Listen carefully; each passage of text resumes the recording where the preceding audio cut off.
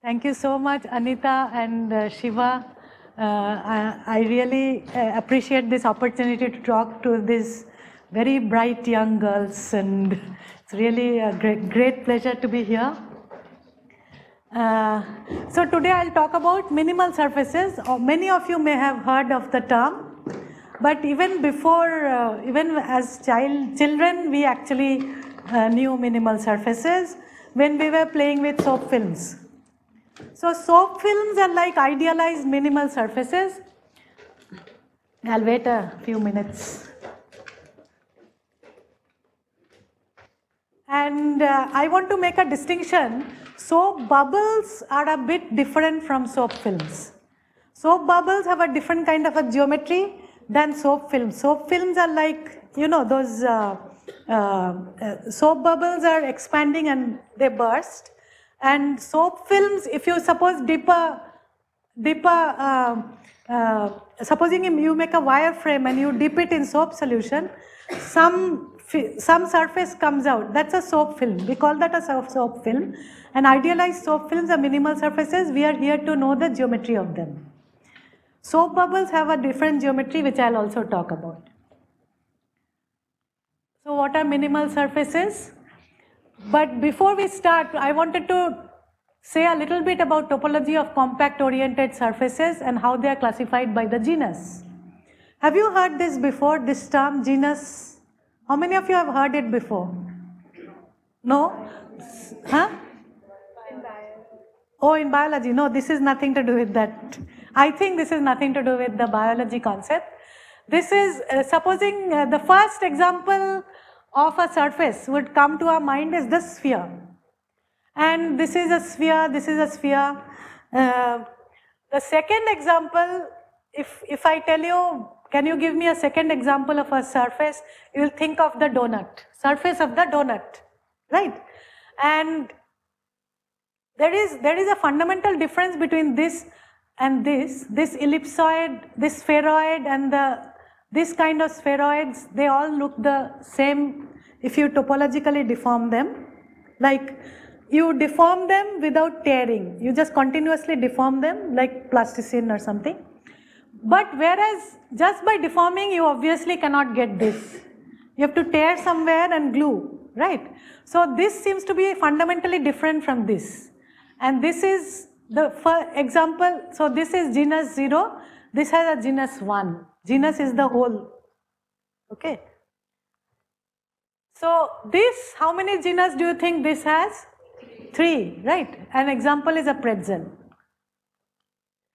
So how are we constructing it? We are constructing the genus as follows. You have the sphere, genus 0. From the sphere, you take out couple of discs, okay, and add a handle. So this is genus 1, and if you deform it, it's homeomorphic to the torus. Genus G equals to 1, okay, and so on. You can keep on adding handles. These are 3 handles. I have removed 2 discs here, added a handle. I have removed 2 discs here, added another handle, and so on. Another handle has been added here. So 3 handles is a genus 3 surface, like the pretzel, okay? So this is actually homeomorphic to the pretzel. So, so the above figure suggests you can add more and more handles to the sphere, okay, and construct higher and higher genus surfaces, okay. So this is, but then supposing I am given a figure very complicated, like it is in a, I can't tell the genus just like that, okay. Then what, is there a formula which will tell you what the genus is? And this is Euler's famous formula. What you do is you polygonize the surface. So supposing you triangulate the surface, divided it into divided into triangles. Okay, certain number of triangles, and then you calculate the number of vertices minus number of edges plus the number of faces. By faces I mean these. These are the faces, sorry. These are the faces, these are the edges, and these are the vertices. And if you, that's the magical formula of Euler, V minus E plus F is 2 minus 2G. So there the genus is coming. This is, so V minus E plus F is a topological quantity. And you see, that's an amazing thing because you could triangulate it more, or you could polygonize it with squares or something. You can do anything you like as long as the faces do not have any holes in it. You can polygonize it and you will always get V minus E plus F is 2 minus 2G, which is a topological quantity. It doesn't change under homeomorphisms, right? So this is Euler's formula. So for example, for the sphere, let's try to calculate that genus is 0. So I have triangulated it in 1, 2, 3, 4 triangles. There is, the bottommost one is a triangle. These are the vertices. This purple and the yellow forms the vertices. And there is one triangle here, one triangle here, one triangle here, and that triangle in the bottom. So 4 triangles. So that means 4 faces. So let's calculate. V minus E plus F for the sphere. In this diagram, the number of vertices is how much? Can someone tell me? 4. And number of faces is also 4. And number of edges is 6. Somebody said 6, and that's correct. It is 2. And that is by Euler's formula, that is 2 minus 2G. So genus is equal to 0. So we got it right. Huh? This is an example of a triangulation of the sphere. Let's do the, okay, so now there are many other polygonization. Let's say, for example, the cube. Cube is topologically equivalent to the torus, to the sphere. Cube is like a sphere in our language. So if you calculate V minus E plus F, again you will get genus 0. Similarly, the tetrahedron, the octahedron, dodecahedron, icosahedron, these are the Platonic solids. They are all homeomorphic to the sphere, and if you calculate V minus E plus F for all of them, you will end up getting G is equal to 0. Okay?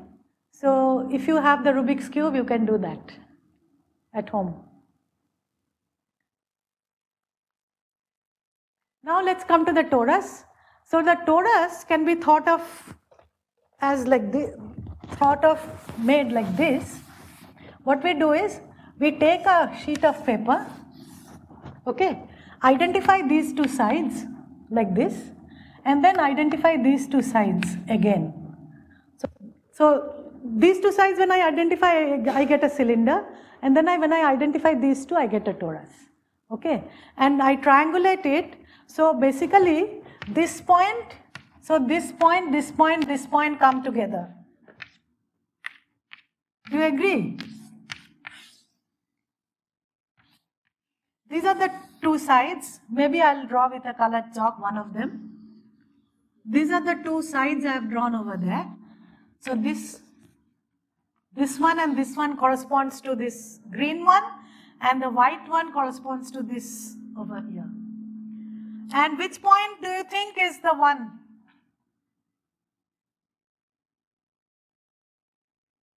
See, you folded this and then you folded this and then it came back together, these 2 sides. So all the 4 corners became 1 point. Which was that? The one over here. So that's the one over here, right?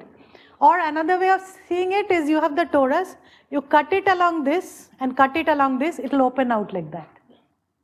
Okay, so this 1.1 goes to these, and then I have made these 2 points, 2 and 2, and this is 3 and 3.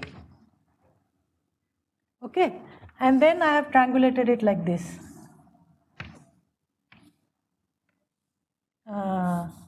I think like this, right? And again, if you calculate how many vertices are there, well, I'll leave it as an exercise. If you calculate, so this you cannot count twice. This 3 is the same as this 3 on the torus. This 2 is the same as this 2 on the torus. But everything else, this is a 0.4. This is the 0.4, okay? So, V minus E plus F, if you count, you will get a 0. So, this is 2 minus 2G, so genus G equals to 1, okay? So, it has just one hole. That confirms the torus, okay? So, I'll leave that calculation to you, okay? Please check that any triangle or connected planar figure, the V minus E plus F equals to 1. So, this is, I am talking about non-compact. On a non-compact, what I mean is not non-compact, I mean on the plane, I have a triangle. What is its V minus E plus F? Just one face is there, number of vertices cancel the number of edges, so, and that is true of any planar figure, agreed? Any planar figure will have the same property, just one face and the number of vertices and number of edges will cancel. Okay, so that is one. Okay, next we come, actually many of these figures with suitable modifications come as minimal surfaces. That's why I am introducing these. So next is the Mobius strip. The Mobius strip, you take a strip, you twist it and glue it. It's like a twisted band. And what you notice is it's actually non-orientable, because supposing you take a normal to every surface, you can imagine a normal, right? Like the tangent plane is there and there is the normal to the tangent plane. So normal, if you go right round like this, so this is normal, normal. See, the normal which was outside now goes inside, and when you come back, it has gone inside. So you couldn't define a normal globally. Locally, you can always define. In this small patch, I could always define a normal. But when I tried to define it globally, at one point there was two choices, this way or that way. So it wasn't globally defined. So that's non-orientable. And it has a boundary. What is the boundary? Can anyone tell me? What is the boundary? Are there two connected components or one connected component? In the boundary, are there two components or one component? Just one component. Because you have twisted and glued it. So actually just see, this one goes round like this and comes back. So what is it? In mathematically, what do you call it? Huh? Huh? It's not helical. Just see, I start from here, go right round, come back like this. It's a circle. The boundary is just one circle. Okay. S1. Okay. The Mobius strip has boundary S1. Okay. Now that was about topology.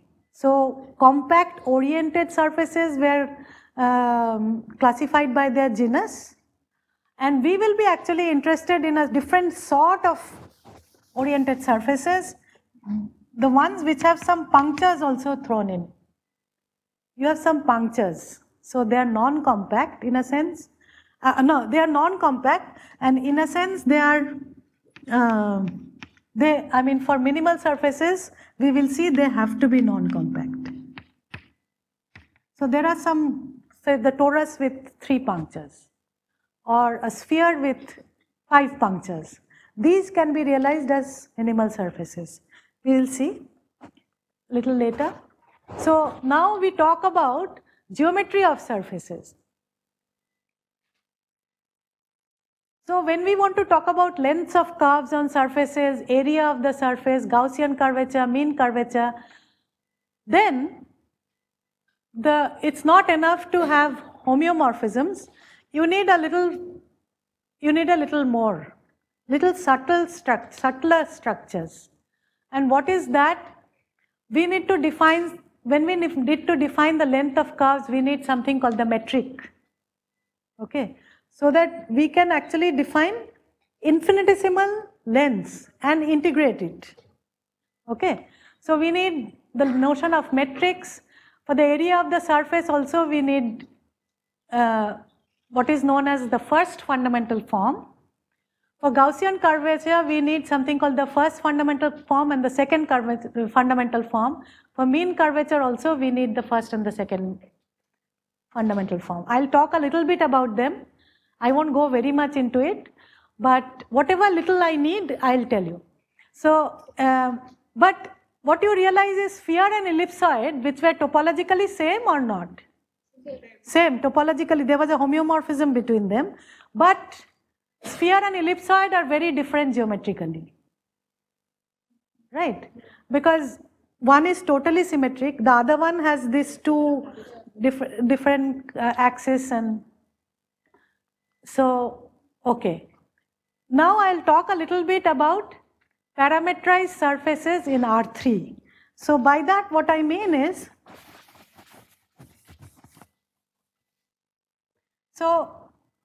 so far we have been thinking of just a few surfaces which are like sphere, torus and so on. But what we would also like to do is think of a little piece of a surface as parametrized by an open set. So this is in R3, right? This is in R3, but this surface is parametrized by two parameters u and v in this little patch. That means each point is given by x of uv, y of uv, z of uv. I'll call this x of uv. So two parameters are characterizing the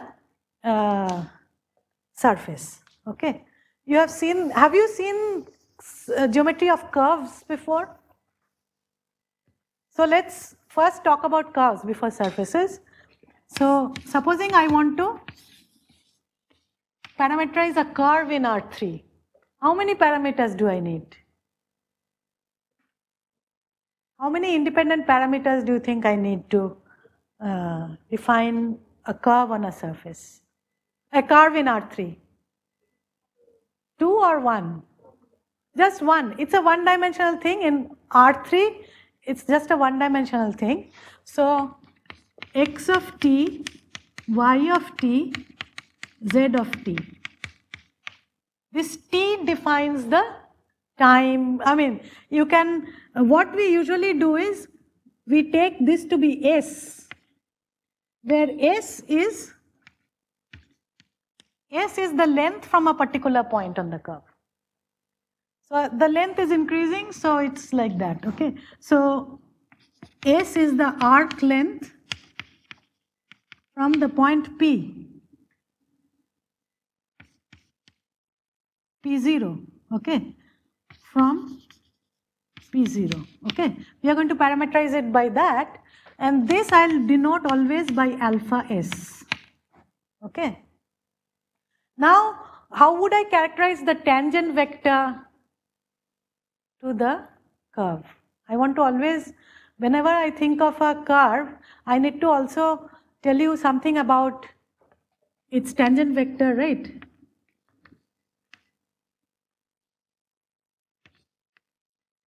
Say unit tangent vector, or how would I do that? Just see, how do I get the tangent vector? By limits of differences, right? So I take small parameter differences, and I take the differences in the curve and take the limit. So what's happening here is actually the derivative, first derivative. Okay. So at P, so at alpha s, the tangent vector is given by alpha prime s. That means this is my notation for d alpha ds. Okay. There is one parameter, so this is d alpha ds. That means in each coordinate, I am taking x prime s, y prime s, z prime s. Got it? And what's special about arc length parameter is alpha prime S inner product is 1 if S is arc length. In arc length parameter, these tangent vectors are always unit. They are moving like this, but they are unit length. The length of the tangent vectors are unit, okay? So that's nice, but what about the second derivative? I want to actually get to the curvature of how it curves, right? So for that, I need to go to the second derivative. I need to see the rate of change of alpha primed itself. So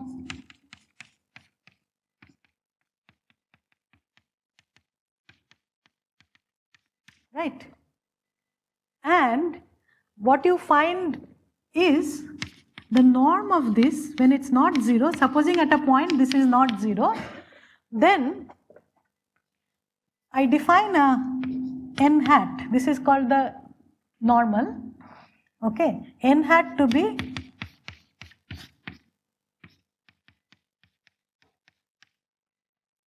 supposing at a S this is not 0, then I define n hat to be this, okay. So T hat, which was unit length, and now I have something called n hat, which kind of measures the acceleration, the unit acceleration, and I'll be able to now define the curvature with this. So what one does is second derivative vector, the second derivative vector is Ks times n vector, where Ks is plus or minus norm of alpha prime S. So I have written something trivial here. See, n hat was alpha double prime S divided by its norm, right? And therefore alpha double prime S is Ks times n hat. So it's the norm of this, and I assign some sign to it, okay? And this sign, so this is called the curvature. This actually measures the curvature of the curve in R3, okay? So this measures the curvature of the curve in R3. And how do I assign the sign? So I won't come to that when I come, okay, I'll tell you. How we assign the sign is, if I take the T hat, and n is in this direction, say, sorry, n is supposing in this direction, okay. If T to n comes out of the board, I'll call it plus. If T to n goes inside the, so T to n, if it points inwards, then I take k to be plus. If points outward, then I take k to be minus. Okay, out of the board or inside. Any questions so far? I would like a more interactive audience. So far understood how to assign the sign to the curvature of the curve? This is very important because minimal surfaces, for minimal surfaces, curvatures of curves are very important. So now I'll go back to my slide for a while and again I'll come to this. So that was, now we already talked a little bit about parametric surfaces. So I want a small little patch of a surface in R3. So supposing it's parameterized by two parameters u and v.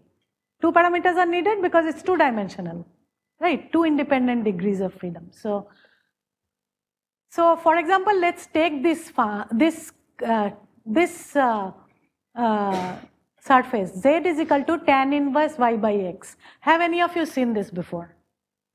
Z is equal to tan inverse y by x. Yeah? It's actually a spiral staircase. I'll tell you, there are various ways of parameterizing it. If you put u, v, tan inverse v by u, that's one, right? I put x as u, y as v, and tan inverse v by u, that's one.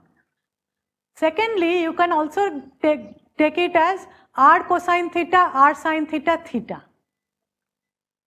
So what's happening? If I go x and y round like a circle, what's happening?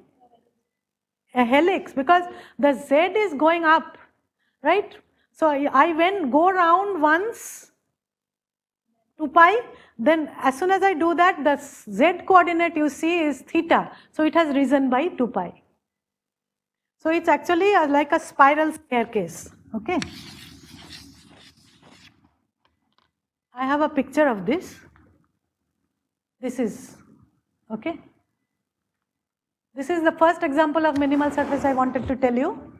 So these are two parameters. Now there is a third parameterization. So if you now complexify u and v, that means you write zeta as u plus iv and zeta bar as u minus iv, then I can write all x and y in terms of this complex parameter and its conjugate, right? And then x of zeta bar is minus half imaginary zeta plus 1 over zeta. Y of zeta bar is half real zeta minus 1 over zeta. Z of zeta bar minus pi by 2 plus imaginary ln zeta. So this obviously doesn't tell you anything. I mean, obviously you cannot say that this is a helicoid, but if you work it out and eliminate, if you work it out and eliminate zeta, you'll get exactly this formula. Z is tan inverse y by x. Okay.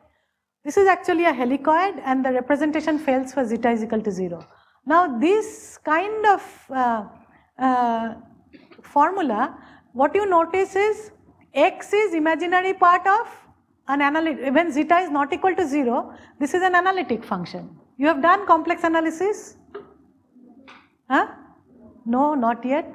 Okay, so functions of z and zeta bar, I'll call functions which are only dependent on zeta and not on zeta bar, I'll call them as analytic, complex analytic, okay.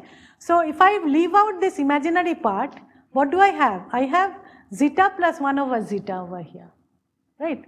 Then zeta plus 1 over zeta does not depend on z and z. When I take the imaginary part, of course the dependence on zeta bar will also come. But as you see, this is imaginary part of an analytic function. Similarly, this is real part of an analytic function. Similarly, this is imaginary part of ln zeta, which is an analytic function. So what you see is these are real and imaginary parts of analytic functions, and they are what are known as harmonic. When first thing in complex analysis you will learn is real and imaginary part of complex analytic functions are harmonic. Okay, harmonic means say zeta was u plus iv, right? And so let's take only one of the coordinates. X is imaginary part of an analytic function. So analytic function satisfies what are known as Cauchy-Riemann equations. Fu is equal to, so this is F1 plus I F2, if I write it like this. This is my F. Then F1U equals to F2V, F1V equals to minus F2V. F1V is equal to minus F2U. These are the Cauchy-Riemann equations, and if you write it out, if you apply it one more time to F1, you get that the harmonicity of the first real part. If I am making some mistake, please, okay.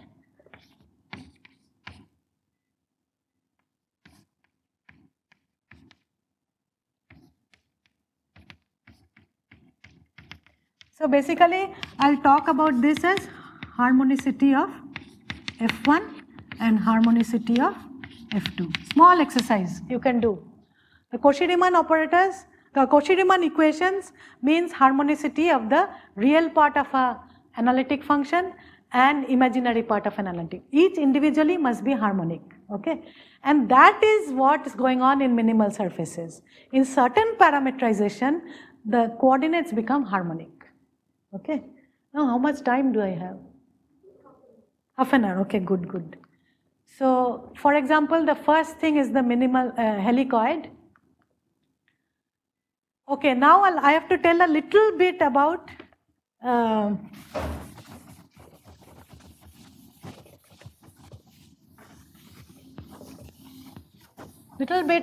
surfaces, how to get the curvatures, right? So first of all, if you have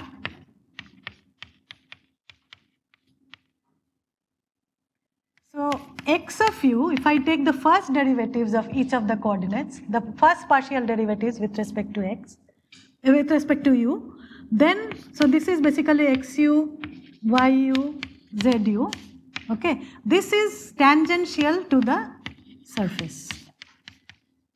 This you can believe. It's possible to prove it, but right now let's assume that. So the tangent plane is generated by, supposing we assume them to be linearly independent, so the tangent plane is given by span of, so I'll call this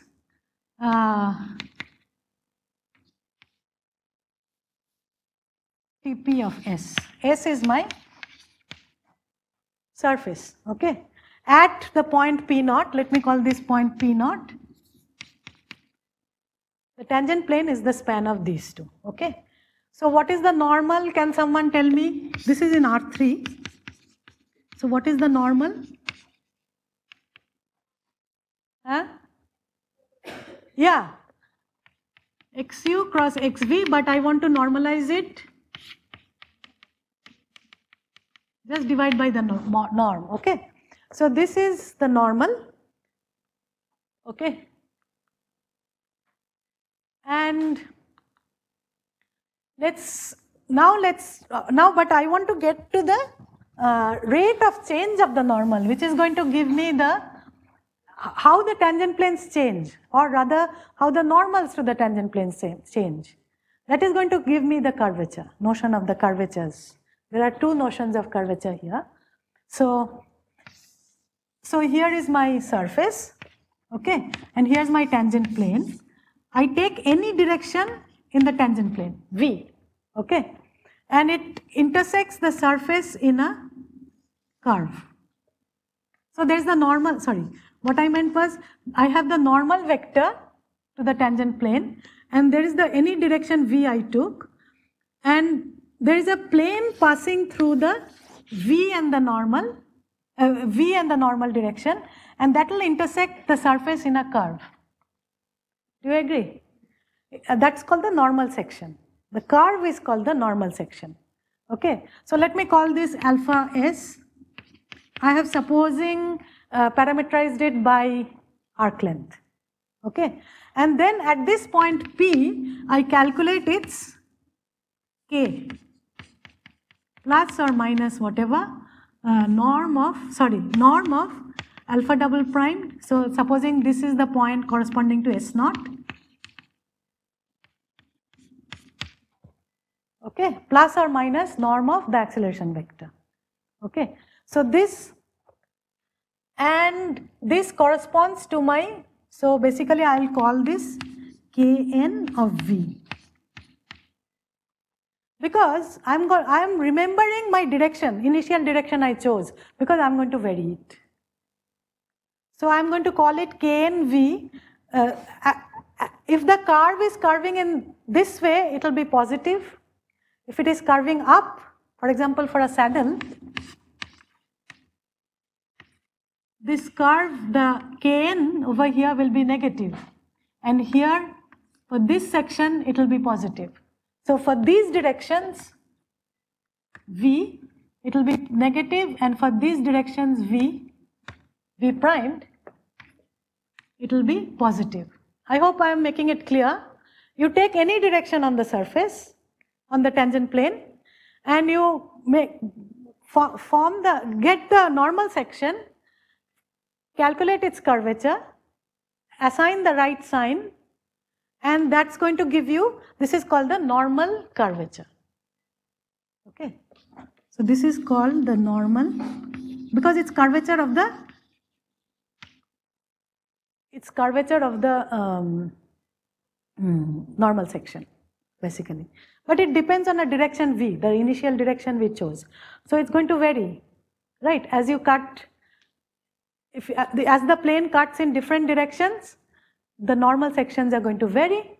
So that's the figure I have here. Okay. So each direction is going to give me a K and V, right?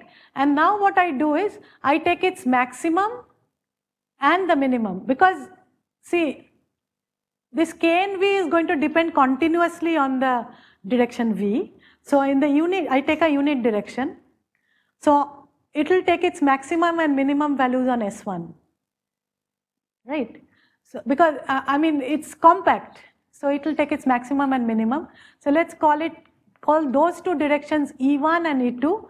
And by theory of surfaces, actually this maximum and minimum, where K1 and Kn E1 is maximum and Kn E2 is minimum, and E1 is perpendicular to E2.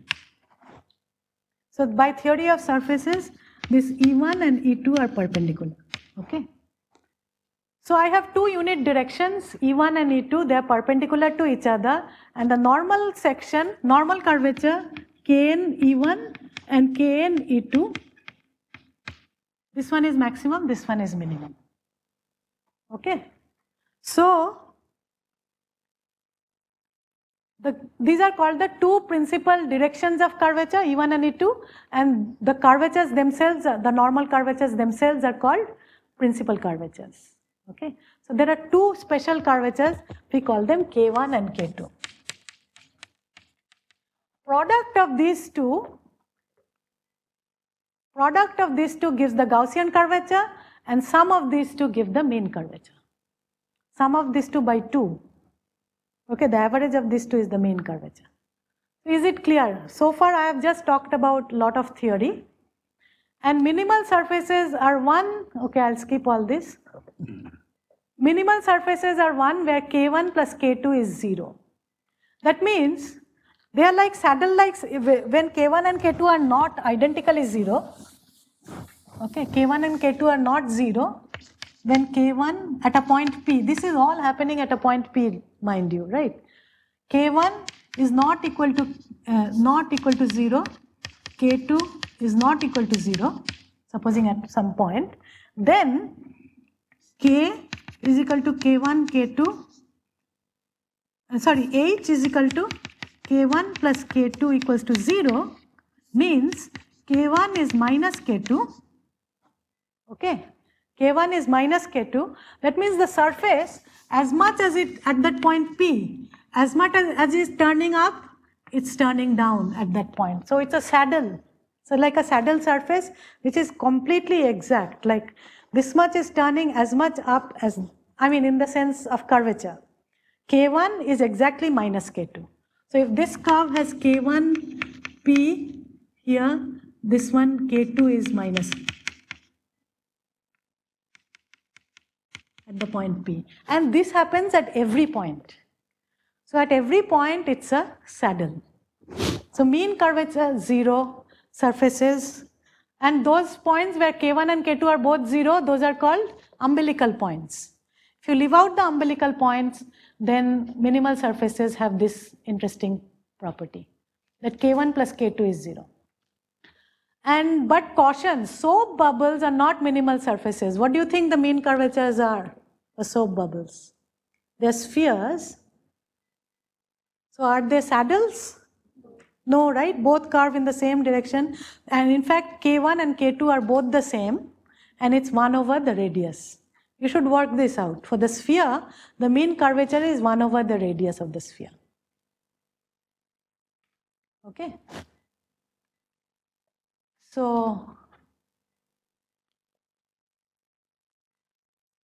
now a lot of examples. So this is the helicoid, this is the catenoid, sorry. Yeah. This is the helicoid, this is the catenoid, this is the Naolekar surface. What does it remind you of? Chips, right? And this is These are the shark surfaces. Oops, sorry. These are the shark surfaces. So you can see, and these, you have to think of them as continued, like extended in all directions, okay? So this one is also extended. So this is, and this is the Costa-Hoffmann mixed surface. This is a beautiful surface made out of, actually the topology of this surface is the torus with 3 punctures. Just the torus with 3 punctures. So believe it or not, the 3 punctures have opened out because it has to be a saddle at every point, right? So the 3 punctures have opened out. So this is one end, this is another end, and this is another end. And they are going like the 3 punctures have opened out into 3 ends, and there is genus 1 over here. Okay, so this is the Costa-Hoffmann. There is a lot of number theory behind it. This is the Riemann staircase. This is like almost like a flower you have seen, right? This is the Riemann staircase. Then this is the helicoid, but with genus in it. This is helicoid with genus 1. This is helicoid with genus 3. I mean, sorry, not genus 3. This is infinite genus. This is also like every alternate, it's skipping a genus. Oh, no, still, sorry, this is genus 1. Genus 1, and this is multiple genus. And there's the triply periodic minimal surface. And how much time do I have? 15 minutes, okay. So I'll tell you a little bit about interesting fact. So if you have a wireframe, if you dip it in soap solution, do you expect just one surface to come up, or do you expect many? Or if you're lucky, will you be able to see a more than one? Huh? What do you think? Have you ever done this experiment? Do you see more than one? If you are lucky, you will be able to see more than one. Okay, so it's not unique. The minimal surface you get out of the soap solution is not unique. And for example, you see, this is the Mobius band, Mobius curve. Okay, you have a curve which is twisted. So this is the Mobius band. But if you make the curve in a certain way, right, this is the curve, right? If you make the curve a certain way, you see these kind of spanning surfaces. And if you make it a little bigger, then you see this kind of surfaces. They are actually energy minimizing, right? They are saddle points of an energy functional. They are energy minimizing, but the point is, they are stationary points of the energy functional. So supposing I have this situation. I have a function, some parameter say lambda, and this is a function of lambda. I am looking at these stationary points, the concave ones, concave up ones, okay. So here there is a stationary point, here there is an even deeper stationary point, but if you are lucky, so the minimal surface 1 is sitting here, the minimal surface 2 is sitting here, 3 is sitting here. If you have enough energy in your system, you might be lucky enough to see this. Okay. Most probably you will see only the one which has very low energy, but because these are all energy minimizing. Energy minimizing gives you mean curvature 0. So, but I shouldn't say minimizing, it's not exactly right. I should say stationary points of the area functional. I mean, technically it's not right to say minimizing, but they are stationary points of the energy functional, and so you may be able to see a few other minimal surfaces. Okay, so I'll skip all the details, harmonicity of the coordinates, Weierstrass and Epper, this is a lot of mathematics. But I'll just come to the last bit of my talk. So there is 200-year-old mathematics behind it, by the way. 200 and even more, 250-year-old mathematics. People have been studying minimal surfaces and they pounce surprises on us. Okay, So for example, I'll give you this example. This is a beautiful example of a helicoid and a catenoid being connected by a series of minimal surfaces. They are all minimal, and what happens is they are also what are known as isometric. So basically lengths on this go to, there is a map between all of them. You can map this one to this one, this one to this one, and so on, and the lengths remain the same throughout. So the helicoid, which looks very different, and geometrically they are very different, you see. Topologically they are very different, but geometrically they are same in a sense. They are isometric. Lengths and so on are the same. First fundamental form is the same. Second fundamental form, of course, is different. But at least to some extent, the geometry of this and the geometry of the catenoid are the same. Even though you may have to, you can't see it. What is happening is a tearing, you can see, right? A tearing is happening. So topologically, of course, they are not the same, but this is one example. And what do you think is the topology of this? What do you think? Can you guess? Someone guess? What is the topology of the catenoid? What is the topology of a cylinder? Huh? No, not the rectangle. It's not rectangle. What did you say? The donut. No. Donut, you had to close it up, remember? So sphere with, it's not the sphere, with two punctures. So if you have a sphere and you make two punctures, you can topologically deform, like homeomorphically deform it to a cylinder, right? Agreed? The punctures go there, and then you can imagine a map into the catenoid. Okay, so topologically it's sphere with two punctures. Yeah, one puncture becomes a disc. No, one puncture doesn't. Yeah, one puncture becomes a disc, and that is also a minimal surface with a boundary. Just the plane. The plane is a minimal surface. K1 plus K2 is obviously 0. Because K1 is 0, K2 is 0. Okay. So plane, yeah. So if you have one puncture, that's a disc. It's a minimal surface. Sphere with two punctures can be realized as a minimal surface. There's a theorem that any genus surface with any number of punctures, any genus surface with any number of punctures can be realized as a minimal surface.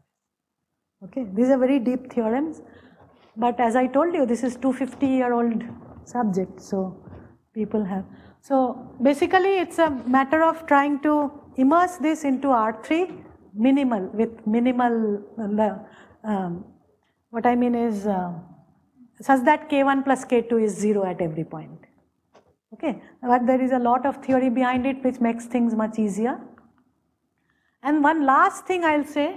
Can I say one last small thing? So, okay. So this side, one last small thing I will say and I will stop there. Supposing you have Z is equal to, this is XYZ, not U plus IV, okay? This is XYZ. Supposing you have this surface, tan inverse tan H Y cot X. So this is Z as a function of X and Y. This gives one minimal surface, that is this surface over here. Okay, it has a complicated form, but this can be derived that Z is equal to tan inverse tan HY cot X is that red surface. And we have the helicoid, right? So now what can, sorry. Supposing Z is equal to tan inverse Y by X. What kind of a surface is this? We saw this first, helicoid, right? And what are these? What do you think is happening to these? Supposing I put Z is equal to tan inverse Y by X plus K pi. Don't look at the bottom of the thing, I have written it already. But don't look at, supposing you just take Z is equal to tan inverse y by x plus k pi. What's happening? K is an integer. It's shifted, right? Shifted towards the left or the right? To the left. But k I'm taking positive and negative. So these are like shifted helicoids, and you put them in an array like this. Shifted helicoids, you put them in an array and add it. So this way also it's going towards infinity, this way also it's going to, like, both sides infinite sum if you do, then what you get is this minimal surface. And this is very amazing because minimal surfaces, the height functions, this is the height function of a helicoid, this is the height function of that thing, and it doesn't actually add up because actually there's a very nonlinear equation they satisfy. Okay, so they do not add up, but in this case, this is Ramanujan's identity, and somehow it's tantalizingly that infinite sum of shifted helicoids should add up to this other surface. This is one of the identities of Ramanujan. So a lot of interesting number theory is also hidden in the surface of minimal surfaces. And number theory comes in many ways, and also analysis, very hardcore analysis comes, geometry of course. It's a very nice subject, but it's not easy to do any original work in this because it is very beaten track. So people also do some generalizations called maximal surfaces, but I won't go into that. So I will give you some